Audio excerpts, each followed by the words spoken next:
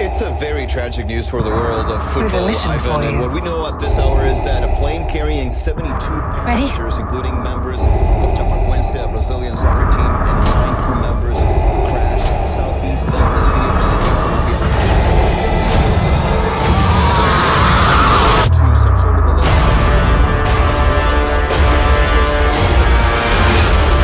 May the force be with us. Rated PG-13. Get your tickets now. In Bolivia. Ivan, we're getting word that there are 5 survivors, like you mentioned, including 1 member of the Chapecoense team. The search and rescue efforts are well underway. The mayor of Medellin said they have spared no effort to find survivors. Let's take a listen. Lamentable, pues tener que confirmar, por supuesto. It is a regrettable situation, and we can confirm the accident of the plane that was carrying the players. We are accompanying the teams necessary for Medellin, the firefighters and ambulance crews. The important thing here, seeing that there might be survivors, is saving lives. That's first and foremost. So we're here supporting them on this very, very sad story. They have our solidarity. So do their families, their friends, their countries. It's sad and regretful. And Ivan, access to the site of the accident is not easy. We're talking about rugged mountains and a high altitude. Chapecoense was on its way to play game 1 of 2 in the South American Cup.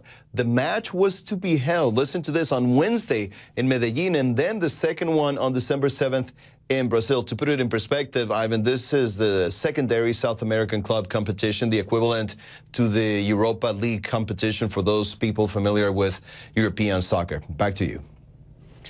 Rafael, you know, it's very early. We don't have any confirmation of any specific casualties or injuries as a result of this crash. But judging by what that official was just saying the words sad over and over again suggests that this could be a very tragic accident that took place. Are you hearing any response at all from the hometown of the Brazilian football team? Any response from supporters or the club itself?